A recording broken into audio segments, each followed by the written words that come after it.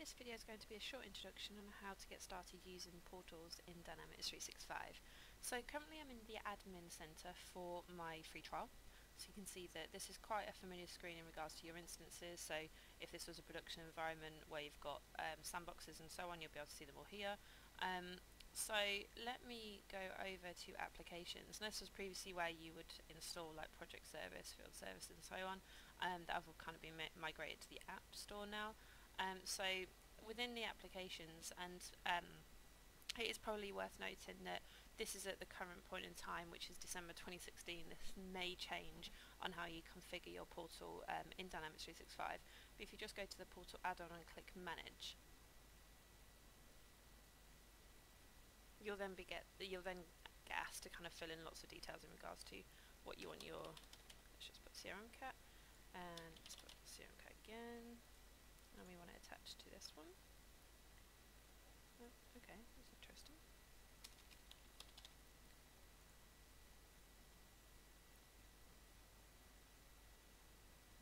So it's just validating the instance of CRM that it's connecting to, and English, fantastic, and great. So we've got the administrator, so there's no one else on here. So in terms of the audience who I want to use the portal, let's just say it's a customer, and in regards to the portal to be deployed. So can you see that this is dynamic based on the audience, and we're just going to go with customer self-service and do so. Read the T's and C's, and then once you're happy, click accept.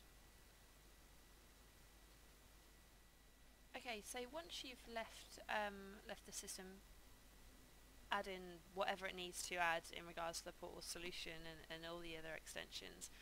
You may actually refresh and find that your actual portal application has been updated to enabled. You can manage it, and then what will happen is you'll actually get to the point of it giving you just this little update, basically saying we're just installing stuff, and you can actually just click the link that it does give you, and it'll actually reroute you back to the solution page.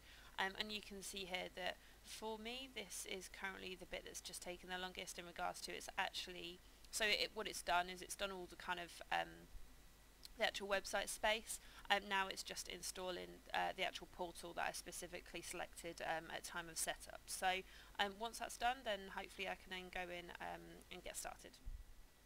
Okay, so once everything's set up, you can go back to your applications, click manage, and it will actually open the portal admin area. So you can do lots of things here like restart, update your URLs and so on. What you're actually interested in is the actual portal details. If you save them from where you set it up earlier, then you'll already have them, but this will actually load the URLs and so on for your actual portal site. So click that, you'll get all those details there. So these are my portal details, so you can see here that this is my URL here. I'm going to open it up in a new tab, and you can change the name and not really much else, to be honest. You can actually turn it off. If you obviously want to provision more portals and so on, you can do that through the admin area and purchasing more kind of portal spaces. But you can see here that just from installing a solution, I've actually just got a pop-up portal basically. I've actually can go and create a case. I'm actually logged in as well. I've actually registered on the site. So if I actually open up my Dynamics 365 environment, we'll actually notice some of the changes that this has actually done. So in one of the previous steps, you'll have noticed that I mentioned about installing a solution. You might be kind of thinking, well, what solution? I just kind of want to provision a portal. It doesn't just make your portal and essentially upload all the portal amazing things in there, in that space. It actually installs your portal solution, and also in certain scenarios your community tab here as well. So when someone registers, you've also got extra details actually for the contact area. So this was the person that I registered against. Now I actually didn't update any of my other details, which is why it doesn't show here, but if I just scroll down, you can see here that this is the actual portal contact form.